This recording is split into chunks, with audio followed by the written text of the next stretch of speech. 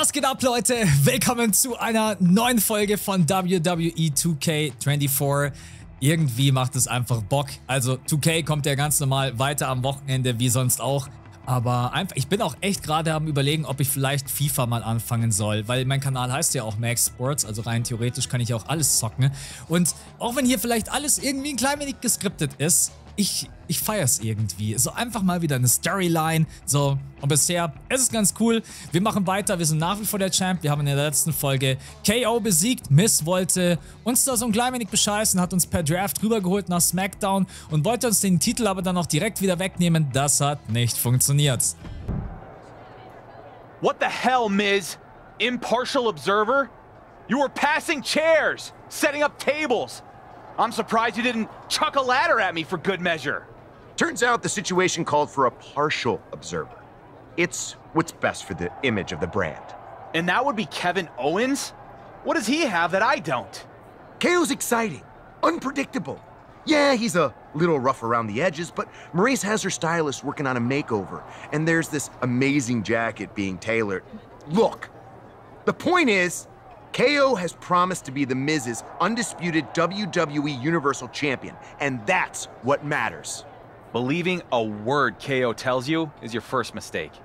And more importantly, I've beaten your poster boy. Twice now. Beating him with a chair. Put him through a table. You mentioned a ladder earlier. Well, let's go there. At Clash at the Castle, you will put the WWE Universal title on the line against KO in a TLC match. Fine. I'm going to walk into that match with my title, and I'll walk out with it too. No. You will not walk in with the WWE Universal title because it will be hanging high above the ring, right where it belongs. Out of your reach. Ey, ich habe auch ganz vergessen, was es hier alles gibt. Ladder-Matches, dann Money of the Bank, Cage-Matches, Royal Rumble. Also es gibt ja auch so viele unterschiedliche Arten. Und wenn sie die auch alle mit eingebaut haben, ey, go for it. Sind aller guten Dinge für Fight Owens 3, wenn er Max bei Clash at the Castle zu einem TLC-Match um die Universal Championship herausfordert. Und KO für Zufälle und Bananenschalen braucht es keinen Charme. Bei Clash at the Castle enttarne ich Max und zeige allen, was für ein Trottel er ist, bevor ich als erster wahre Undisputed WWE Universal Champion der Post-Roman-Ära den Ring verlasse. Was haben die eigentlich mit KO? Ich finde den ehrlich gesagt so jetzt vom Spiel her ziemlich lame. A lot's changed since the last time we spoke in an empty arena. Indeed. That night I gave you an opportunity. And you took full advantage. I guess.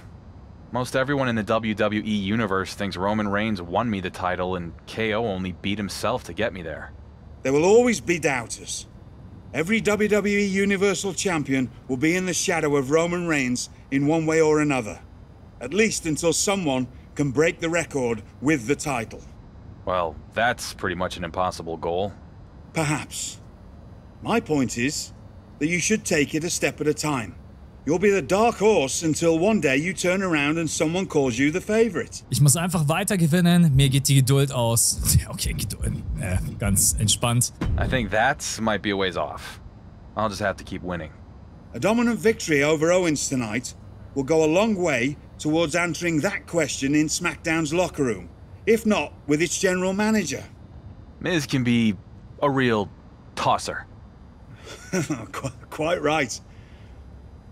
But it seems to me that he has also given you an opportunity to prove he and the doubters wrong.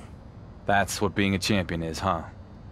A constant battle to prove you deserve your spot at the top of the card. Indeed it is, my boy. Indeed it is.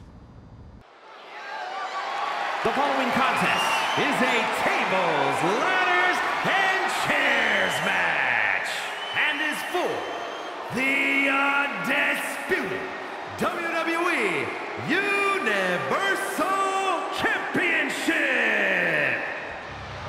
Here comes the prize fighter.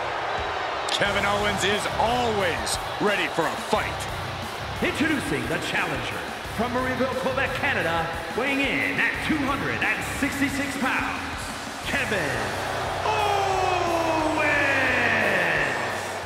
It's the Warrior who's followed a dusty trail from the fringes to the spotlight. At 244 pounds, the undisputed WWE Universal Champion, Max. A once forgotten man who is now etched in the annals of WWE history. This is inspiration personified. Sure, but he better be careful or you might find out what happens when an underdog becomes overrated. It usually doesn't end well for him. Champion, Max. And just listen to that crowd. He's a Universal Champion who is quickly becoming universally beloved. More like universally overrated. The fans may adore him now, but let's see how long that love affair lasts. Ich habe ein bisschen Respekt vor diesem Match, weil ich halt natürlich mit Tischen und Leiter alles irgendwie noch nicht verwendet habe jetzt und erstmal schauen muss, wie man die überhaupt einsetzen kann. Okay. Er geht einfach auch direkt raus. Ach so. Ich weiß nicht, wie ich das gerade eben gemacht habe. Moment, ich muss hier mal ganz kurz... Wie habe ich das... wie habe ich das gemacht? Ich weiß es nicht, Mann.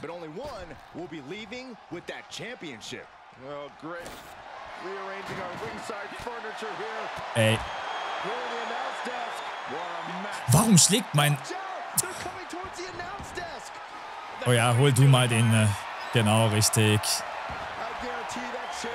So sieht es nämlich mal aus. So, wie kann ich das Ding jetzt aufheben? Okay, mit L1.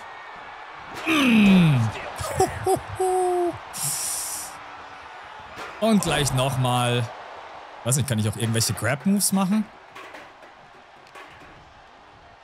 Müsste doch eigentlich auch gehen, oder? Also okay, also mit L1 kann man auf jeden Fall das Ding aufheben.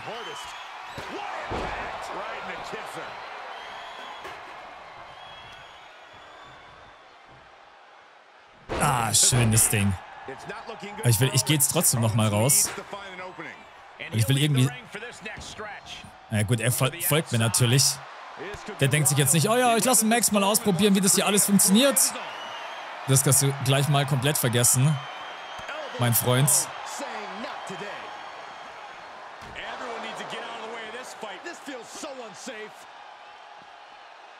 Schönes Ding.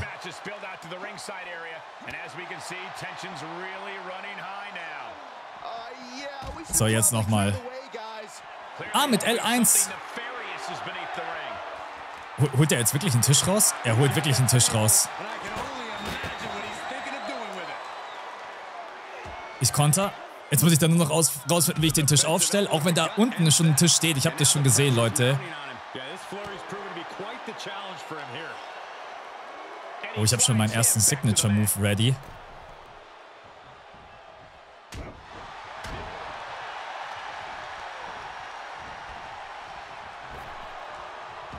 Okay, er haut einfach ab.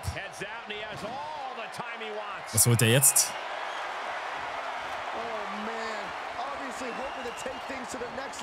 Ja, danke.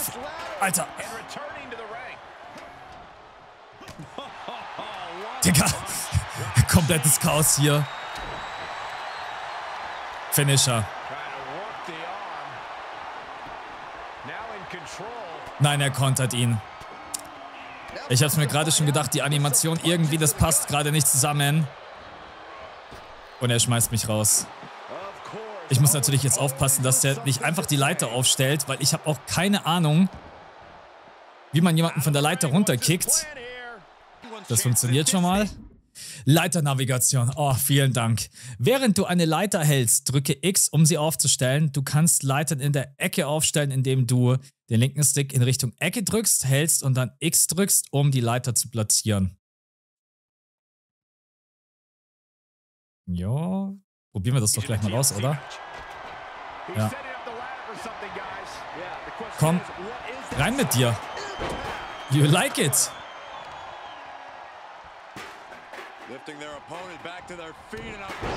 Oh, mir gefällt das, was hier abgeht.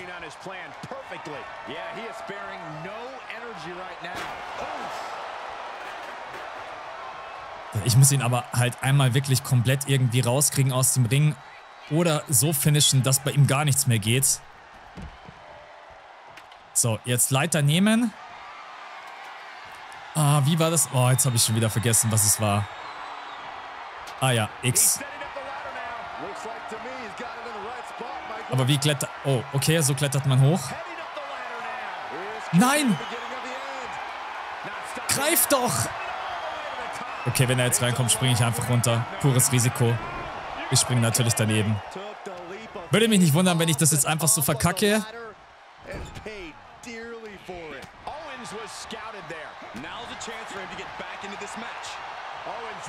Ah, shit. Ja, das ging schon mal in die Hose, mein Freund. Da draußen... Ja, jetzt okay, nochmal hoch. Leiter-Minispiel. Im Leiter-Minispiel steuerst du mit rechts die Kugel auf dem äußeren Ring des Rads in eine sich bewegende Lücke. Ziele und schieße dann mit R2. Jeder Treffer entfernt ein Segment des Rads. Oh mein Gott. Wenn keine Segmente mehr übrig sind, sicherst du dir mit dem nächsten Treffer den Gegenstand über der Leiter und gewinnst das Match. Nochmal, im Leiter-Minispiel steuerst du mit dem rechten Stick die Kugel auf dem äußeren Ring des Rads in eine sich bewegende Lücke. Oh, ich bin gespannt, ich habe keine Ahnung, wie das jetzt aussieht. Das hat... Okay. Ja. Abbrechen, er kommt.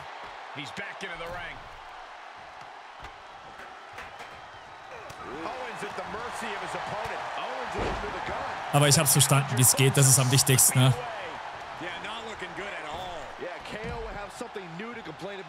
Digga, Alter, als wenn ich dich da jetzt einfach hochklettern lasse. Komm runter, Mann!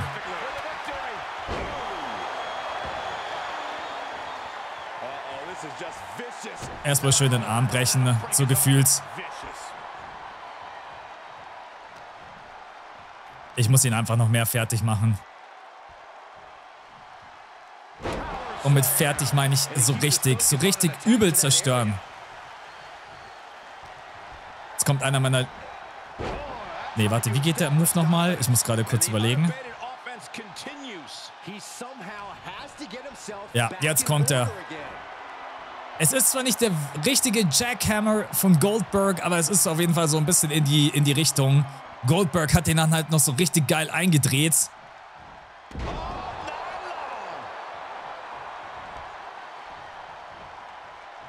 Du musst ihn fertig machen, komplett. Ich muss das Minispiel ja wahrscheinlich nochmal von vorne anfangen, oder? Denke ich mal. So, also jetzt greifen. Nee, man muss es nicht von vorne anfangen. Ich krieg ihn. Ja, und ich hab ihn. Und damit ist das Match durch. Das war leichter, als ich gedacht habe.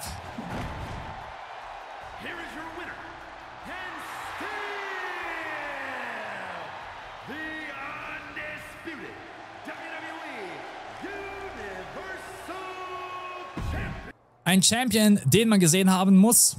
Story abgeschlossen. Und jetzt haben wir hier Tavish und Troy Simpkin. Simpkin, oder? Denke ich mal. Also hier geht es um einen Kampf. Und hier, das war, glaube ich, so ein Story-Ding, gell? Hören wir mal hier rein. Hello, champ. I hope you'll forgive an old-timer butting in your business. But it seems you've got yourself an Irish storm brewing. Sheamus has been telling everyone your reign is about finished. Now, my fighting days may be behind me, but there's no way I'd let a comment like that stand. I reckon you show that Irish warrior you're not close to finished in a finisher match. Herausforderungsmatch. Während deiner Reise in der WWE werden Mitglieder des WWE-Universums dich darum bitten, bestimmte Herausforderungen abzuschließen. Wenn du ein Herausforderungsmatch erfolgreich abschließt, verdienst du die maximalen Attributs, Boost und Belohnungspunkte. Hallo Champ, hoffentlich bist du nicht böse, wenn sich ein Oldtimer in deine Angelegenheiten einmischt, aber bei dir scheint sich ein irischer Sturm zusammenzubrauen. Sheamus erzählt jedem, deine Herrschaft wäre bald vorbei, meine Tage als Kämpfer mögen vorbei sein, aber so einen Kommentar würde ich niemals durchgehen lassen. Ich finde, du solltest ihm in einem Finisher-Match zeigen, dass du noch lange nicht am Ende bist. Ach, und es geht dann direkt rein in das Match. Okay. Ich weiß ehrlich gesagt gerade gar nicht, was ein Finisher-Match ist. Einfach wer als erstes einen Finisher macht, oder wie... Au. Mein Freund, aber mal... Versuchen mit einem Finisher zu erwischen. Tatsächlich, es ist so. Dann versuchen wir das doch. Einfach auf die Schnelle. Ich weiß nicht, wie schnell ich das jetzt auch umgesetzt bekomme. Aber ich probiere es relativ schnell hinzubekommen. Easy. Ah, schön auf den Rücken und dann nochmal schön durch. Einmal ein bisschen Stretching machen.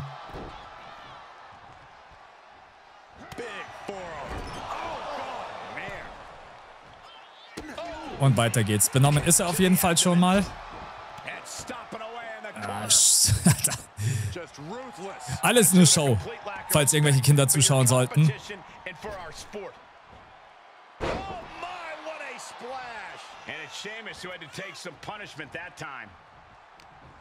Ja, das sieht doch eigentlich ehrlich gesagt ganz gut aus. Auch wenn... Und weiter geht's. So, jetzt einmal hier hoch. Irgendwie wirkt er gerade leicht chancenlos.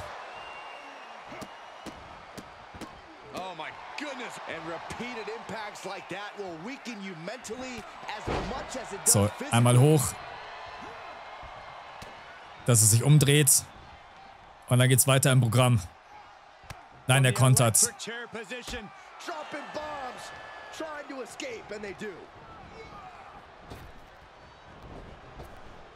Ja, okay. Nein, ich hatte den Rage ready. Komm, bring das hinter uns. Das war's, oder? Ja. Also, aber mal ganz kurz und schnell abgehakt. Noch lange nicht fertig. Upgrade-Punkte. Kann ich da eigentlich mal... Justine, das ist dann auch wieder ein Match. Und mit Troy geht es dann weiter. Komm, wir hören mal hier rein, was Troy zu sagen hat. Troy, what's Mizanin got on the docket for me now? Miz has the biggest spectacular celebration in television history planned for the new, undisputed WWE Universal Champion. Seriously? Seriously. Pyro, a marching band, miniature versions of those giant beer horses? You mean Clydesdales? Sure. Anyway, all that, a balloon drop, and finally the presentation of the championship. You head out to your mark, and we'll get the show going. Listen, I'm new around here, but I'm not sure the best way for me to ingratiate myself to a new locker room is to have a huge celebration of me. Your call. Just say the word and Miz is ready to celebrate your arrival in style. Tun wir es? Ich will den Aufriss nicht. Ja, natürlich tun wir es, weil da wird irgendwas passieren. I normally don't attend the celebrations without cake, but in this case, you're on. Let's make it happen. You head out to the ring, and I'll get everything going. Miz is going to love this.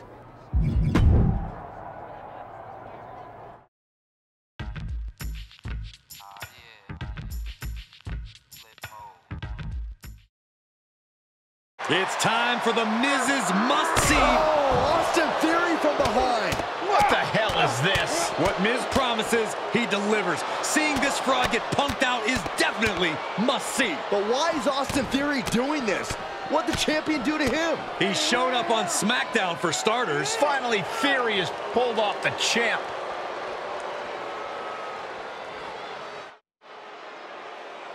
Geil. Also die Feier ging komplett in die Hose. Theory, Max bekommt den WWE-Titel von Roman Reigns geschenkt und wenn er dann hier auftaucht, sollen wir uns alle verbeugen und ihn feiern. Nicht, wenn ich es verhindern kann. Willkommen bei SmackDown. Ja, okay.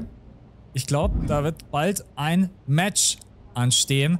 In der nächsten Folge geht es weiter. Dann können wir wieder mit Troy sprechen. Der wird sich jetzt höchstwahrscheinlich erstmal entschuldigen und sagen, es tut mir leid, das war alles so nicht geplant, bla bla bla. Und dann geht es wahrscheinlich gegen Austin Theory. Wenn es euch gefallen hat, lasst mir gerne ein Like da. Mir macht es bisher Spaß. Es war unser erstes TLC-Match. Hat eigentlich ganz gut funktioniert. Und wenn ich jetzt dann merken sollte, okay, ich komme immer besser rein, auch von den ganzen Moves her und immer mehr Vertrauen, dann gehe ich auch von der Schwierigkeit, wenn man das hier machen kann. 1 hoch.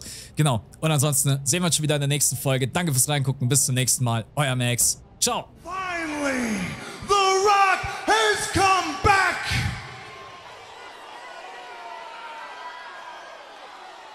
Home.